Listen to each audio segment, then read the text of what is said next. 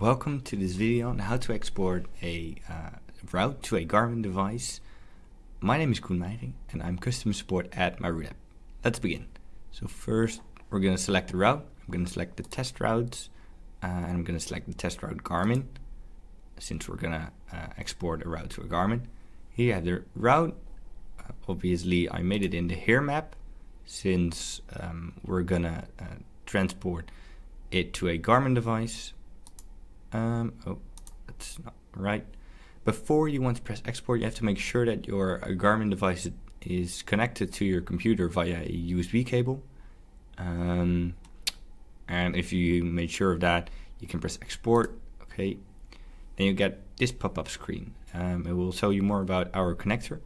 If you have installed it, that's alright. If you haven't, you should install it since it is necessary for the installation or the importation of your routes. Okay, so let's press open route. Then you get this screen that will ask you to select your device. There are of course several devices: TomTom, Garmin, Interphone, BMW, and I'm going to select Garmin New since I am going to export a route to a Garmin Zumo 595, one of the newer Garmin models. Okay, so once we did that, we're going to press export, and now it will tell you that your route is exported to your device. Now you have to disconnect your Garmin from your computer and you will have to follow the next steps. Of course we're gonna import the route, so we're gonna press yes here, and there you're gonna select it and then press import right there. Okay, now it has been imported. Before you want to navigate the route, you have to go to apps and to tracks. There you'll see our track test route.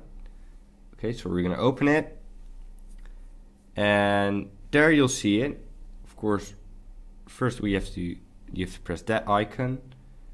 There you'll see, there you have to select show on map and you can convert it to trip. Here we're going to select start to finish, so that's easier. Here you can rename the route. I'm not going to do that for now, so I'm just going to press done. And it's going to calculate the trip. It's very important for me to say that when you want to stop at multiple places during your route, you have to make several different routes, since you cannot let the Garmin device tell you that you have to stop at a certain waypoint. So if you want to do that, you have to make several different routes. Here we're going to press OK, so it has been saved to our trip planner. We're going to go back to the menu, back again, back, and first we have to go to settings, since there's another very important thing you have to do first. You have to go to navigation and you have to make sure that recalculation is off. So you have to turn it off. I already had that. Then you have to save it and you can go back. There you go. Now you have to go to apps. And today we're not gonna select tracks. No, we're going to select trip planner right there.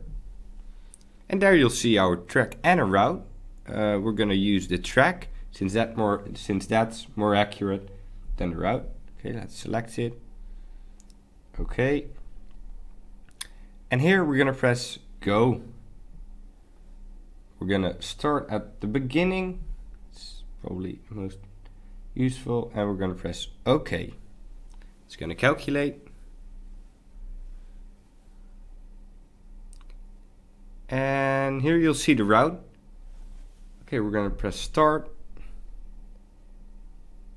And I do not have a GPS connection, so I'm going to simulate driving this route. But if you are outside, the route will just start when you start driving. Yes.